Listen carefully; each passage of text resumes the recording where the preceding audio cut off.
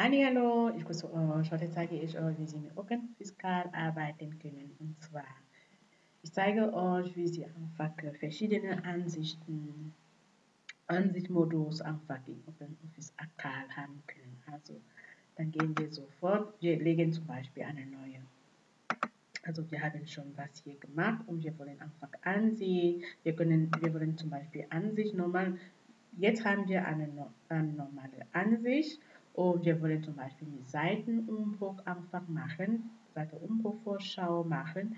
Dann gehen wir einfach auf Ansicht und hier Seitenumbruch Vorschau und dann sieht es einfach so aus. Und wenn Sie einfach zurück wollen, dann drücken Sie einfach mit der Escape-Taste und dann wird einfach zurück erstellt, also und von daher ganz einfach. Und Sie können auch einfach hier ändern, indem Sie einfach auf normalen wieder zurück machen und Sie können einfach ändern, wie Sie einfach wollen.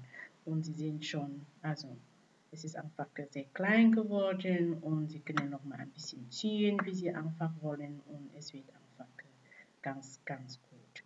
Und Sie sehen einfach hier, wir haben eine Seite, Seite 2, Seite 3, Seite 4 hier. Also das ist wirklich eine sehr große Seite, wie Sie einfach sehen.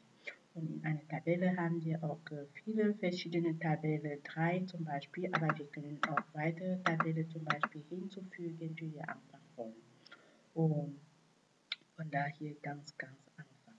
Und all diese Sachen habe ich schon in meinen vorigen Videos schon bearbeitet. Und wenn Sie noch nicht gesehen haben, dann appelliere ich euch einfach die Videos einfach anzugucken. Es lohnt sich einfach, ja, damit Sie nichts einfach verpassen können. Und von daher bleiben Sie einfach dran. Ich freue mich einfach, dass ich